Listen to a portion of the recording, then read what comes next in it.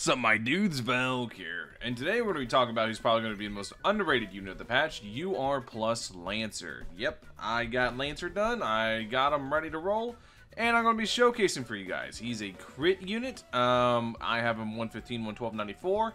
His categories are not that good. He's on Treasure Hunter, Honor, Integrity, Savior Dairy, Swift and Daily, Spirit Warrior, Hero, and Sacrifice. And he leads Honor and Integrity, blah blah blah blah blah. Not a very good lead. So, let's go ahead, let's get over it, and I want to show you guys, he's actually a pretty decent unit. Basically, if you want to put him into a team, you can, because he is going to be self-sufficient, he is going to be strong on his own right. He's only UR+, so don't be expecting anything super crazy, but yeah. He isn't going to be absolutely insane in his own right, but he is pretty good in my opinion. So we're going to go ahead and view his VFX. We're actually going to go ahead and put on the hit so you guys can see. There's one important thing about him. So he starts off at 54% crit rate, which is really nice. So we're going to go ahead and summon, let you guys see. And you'll notice as we go through, each one of his moves are single hit. That's really big for crit units because he needs high crit to be able to actually counteract his single hit. Not having multi-hit really sucks, but it's fine because his crit's so high. So let's get to the next attack. This is the next one. Pretty cool. Pretty dope. And then let's get to the final attack. Gamersupps. Alright. And there you go. Just charges up the spear and chucks it. And then he maxes out at 86% crit rate.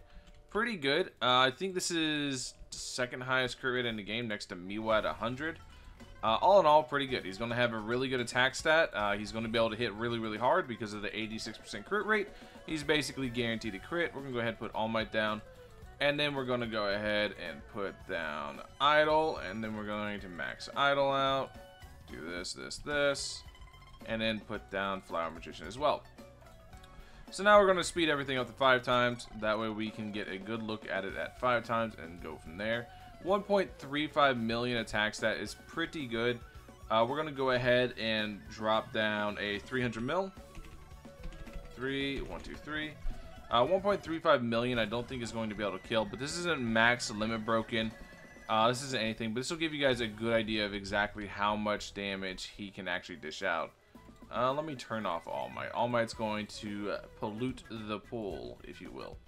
So, yeah, you guys can see how much damage he's actually able to turn out. It's actually a good bit. He's able to turn out quite a bit of damage pretty sufficiently. Okay, there we go. You guys can see he's able to do about 200 million damage within this time frame. That's pretty good. It's not even max limit broken. Max limit broken, I think he can get around like 280 million. Solid unit, super solid. Really good for a UR+.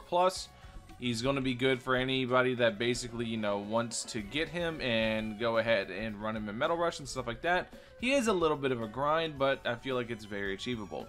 Anyways, that's basically UR plus Lancer. Nothing crazy, nothing fancy. Thank you guys for watching. Catch you guys in the next one. Peace.